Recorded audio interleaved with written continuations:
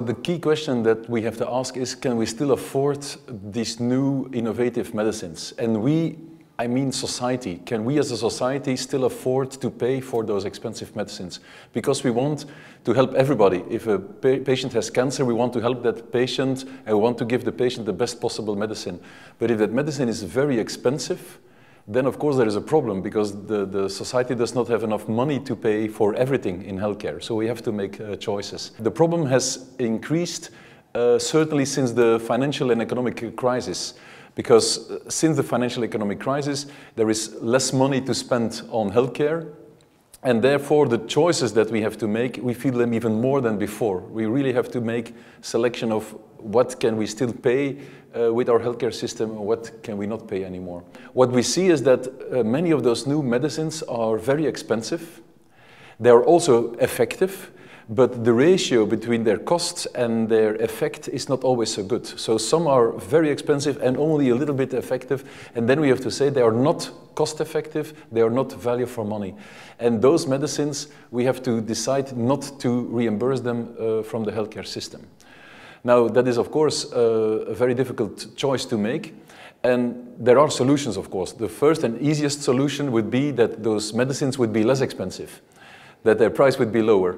And that can only be obtained if we make the development process of those medicines shorter and smoother, so that there is a better collaboration between the governments and the pharmaceutical industry, so that the development of those cancer drugs can go faster and then also less expensive.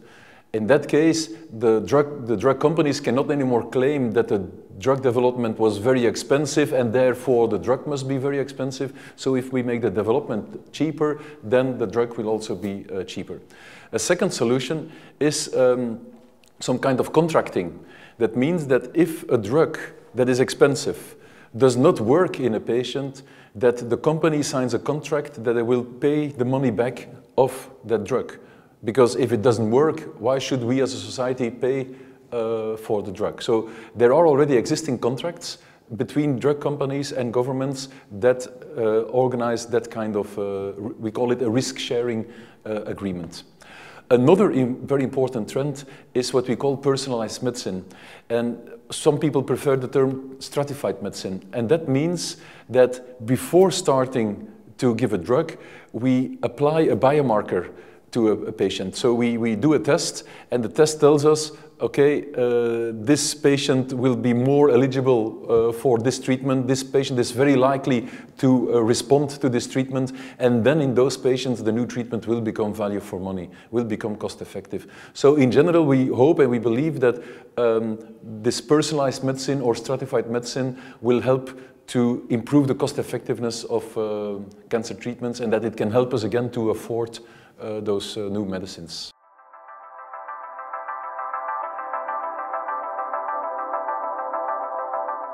We as health economists, we try to calculate that famous ratio between costs and effects. And that's not so easy. Suppose a new drug comes to the market and we know the price of that drug. But we also know what the benefits are of the drug. For instance, thanks to that drug, there are less people who have to go into the hospital.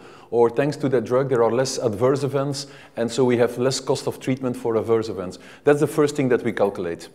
And then we look at the effect of the drug, and we express the effect in what we call quality-adjusted life years. So can the drug prolong the life, but can the drug also improve the quality of life of the patient?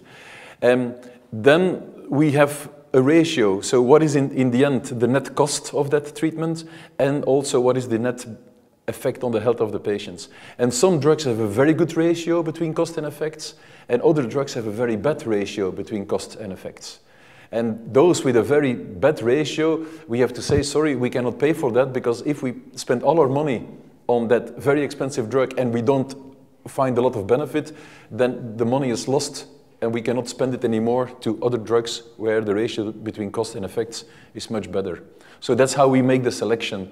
It's like if you go shopping, you want value for your money, and if you see something that you like, but it's in your view way too expensive for its value, then you will not buy it.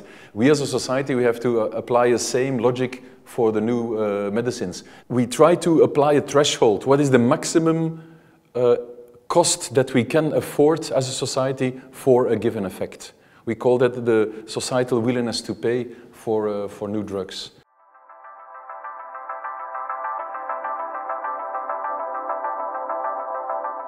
The WHO, the World Health Organization, has written a document on a guide to cost effectiveness. That's the title of the document. And they say we have to apply a maximum willingness to pay for additional health. So a drug that costs, imagine a drug that costs 500,000 euros. 500,000 euros, it's incredible. There are some drugs that cost that much. And it will just add a couple of days of life expectancy. Then everybody will say this is wasted money, this is way too expensive compared to the benefit.